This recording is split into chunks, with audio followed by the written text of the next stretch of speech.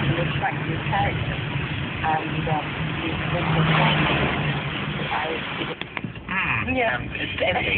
To go to shorthand, Tony saw them off. Tony saw them off.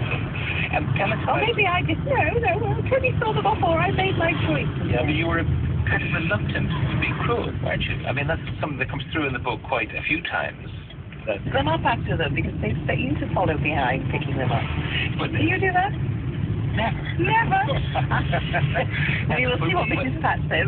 when you're on holiday in Italy, and you have this thing, which is probably based on your background, that when you're leaving the house that you've rented, that you have to leave it exactly as... preferably cleaner, actually. Yeah, leave that place. It's done off the road there. Would leave everything in the... Well, my grandma, of course, was a cleaner. She had to do cleaning when my grandfather left his job when he fell down the ship's hold and broke his pelvis. So, I think of those.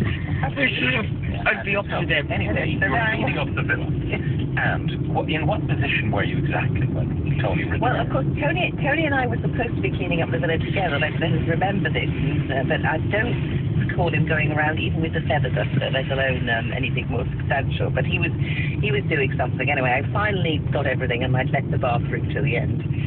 As you do. So I was there on my knees, finishing off the bathroom. In fact, I was even just making sure the toilet was not clean, when he suddenly came up behind me and he said, Cherie, I think we should get married. So I always thought, that it was the man who was supposed to go down on his knees, but in our case, I was on my knees and he was the one who was standing. But nevertheless,